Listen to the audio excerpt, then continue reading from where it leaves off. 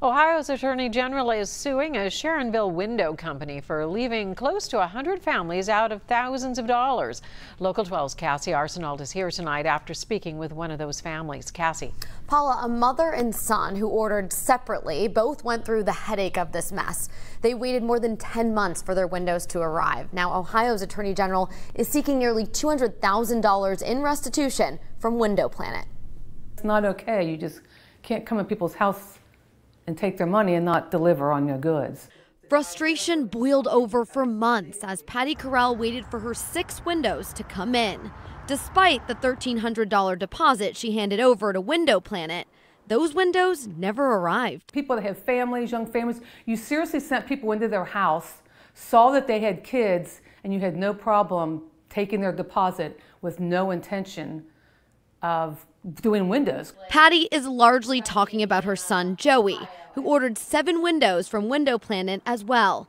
At the time, they had a son on the way. It lets a lot of sound in, a lot of cold or hot air when you don't want it. Yeah.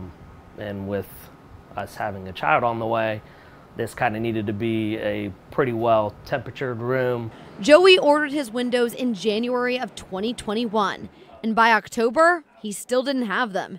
In fact, the manufacturer of the windows said they did receive the order, but they refused to fill it because the owner of Window Planet, Tara Curlis, had not been paying up. The company kept acting like they were doing us this big favor and like they were going to take care of us, and oh, you've got a newborn on the way. We're like, we'll get this order in right away, get your windows kind of expedited, get you a good price on them, and that was pretty much all facade. In Joey's case, he paid his deposit in cash, so he's waiting on the lawsuit to see if he will ever see that money again. Not only am I out this money, the prices of windows had gone up since that original order. And whether Window Planet will face the consequences for all the stress they've caused 87 other families, that's to be determined.